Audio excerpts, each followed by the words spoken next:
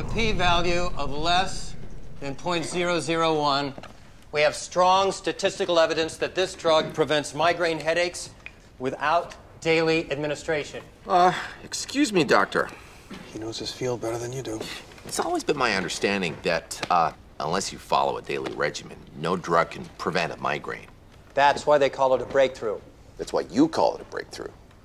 No, the pharmaceutical company sponsoring my clinical trials also hails it as a breakthrough.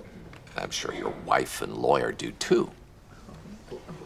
Is there anybody who doesn't stand to make a fortune from it, calling it a breakthrough? Who are you? Just a lunatic who desperately needs a hobby. How exactly do these studies work? You give this drug to a bunch of people, and if they don't get a migraine, you go, voila, my drug works. Excuse me, miss. Do you have cancer?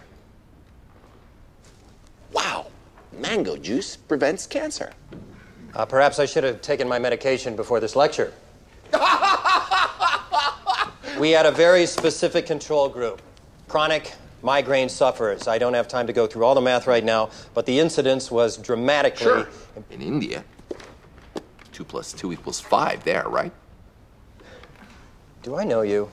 I know your math skills. They blow. Touché. You sound very familiar. Why did you publish in an obscure journal in India? Why not publish in really, really cool hit cases of South Philly? Neuroscience New Delhi is a respected journal. Yeah. The guy running Slurp and Gulp tells me it's one of the best. Get a hooker. Anything.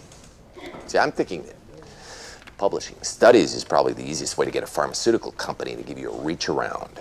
And choosing a journal that no one can actually read, well, that's shrewd. I know you. Sure you do, Dick.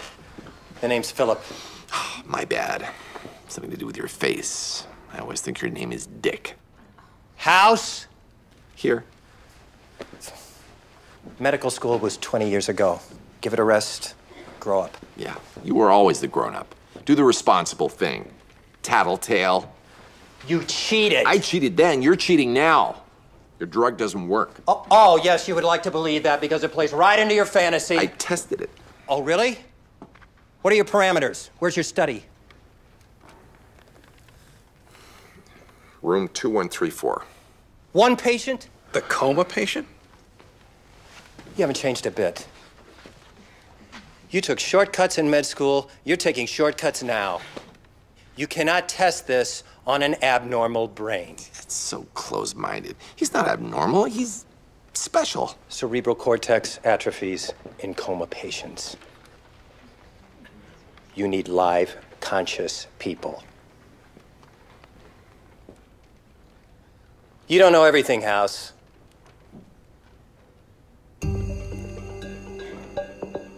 It's something that disrupts brain function.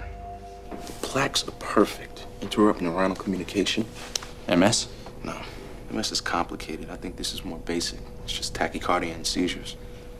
How much longer the burn unit guy's gonna keep him in that thing? Lecture's over. Let's go. House wants to... Adam's waking up. Get the anesthesiologist in here now. He's in pain. That's not pain. Need some help in here.